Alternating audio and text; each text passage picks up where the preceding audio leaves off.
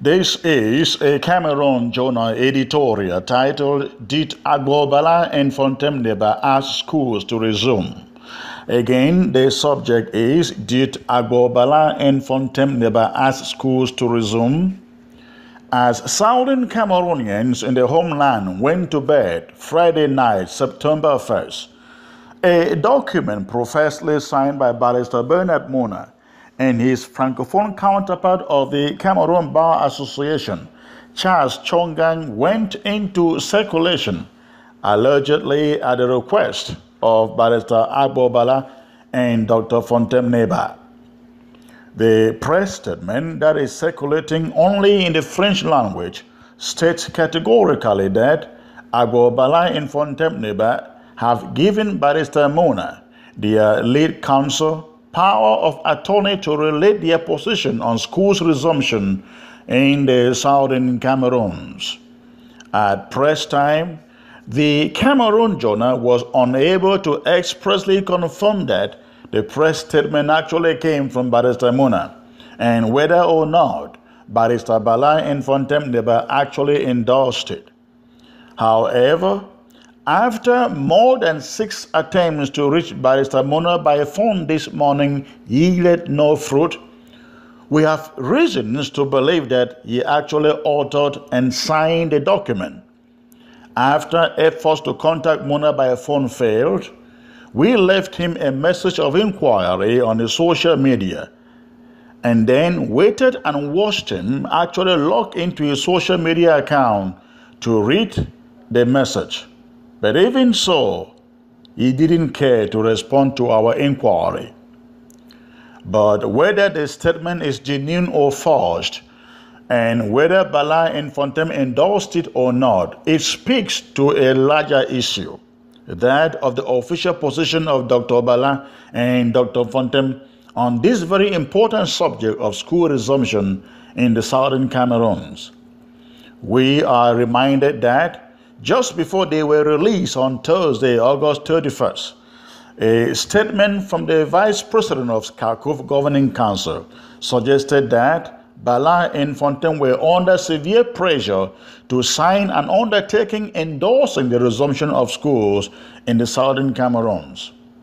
Of course, there has been no counter to that statement, and we didn't expect that any would be coming from Balla and Fontem right away, considering the fact that they were barely released when the statement from Kharkiv Vice President was made public. But now that an official statement on the issue is apparently out from their lawyers, but left without the ability to authenticate it, it is absolutely incumbent upon Balla and Fontem to step out and clear every worry. The necessity and urgency of this lies in the fact that there are only 2 days left to school's resumption, going by the calendar set forth by La République du Cameroon. Considering the strategic importance of this school subject in the southern Cameroon struggle, silence from Balla and Fontem right now will not be appreciated nor understood. In fact, silence will only reflect consent to the Mona's document and position in question. At the Cameroon Journal, we are strongly appealing to Barrister Balla and Dr. Fontem Neba to step out and declare their stance on this subject, just as Justice Anyapo's organization did yesterday.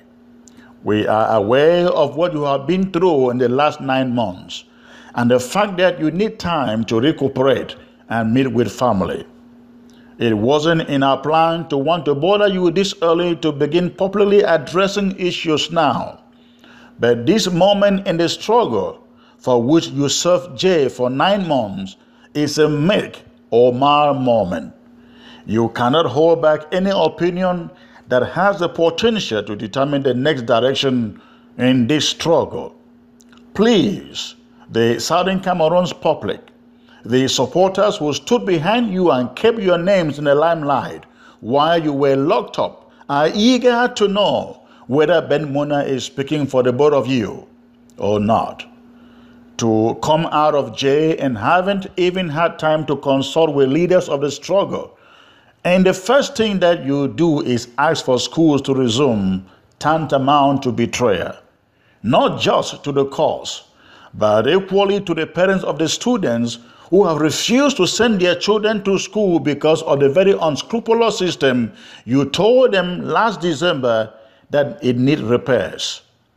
To come out, and the first thing you do is order school resumption without even a formal statement of thanks to those who fought for your release and those who died defending the treason charges against you is an insult and a slap on their faces. If truly you both want schools to resume, what is going to happen to the other teachers that you both left behind bars in Kondenge and at the underground bunkers at the Gendarmerie headquarters in Yaoundé, and of course, all the others locked up in Boya and Bamenda? What is going to happen to them? And what about the other students still wasting behind bars? When and where are they to resume their own schools, if truly you want schools to resume? Barrister Balla and Dr. Fontem, Southern Cameroonians want to hear from you now. Did you ask that schools should resume or not in the Southern Cameroons? We are not about judging you now. We have much to say once your position about the Benmona's statement is made public.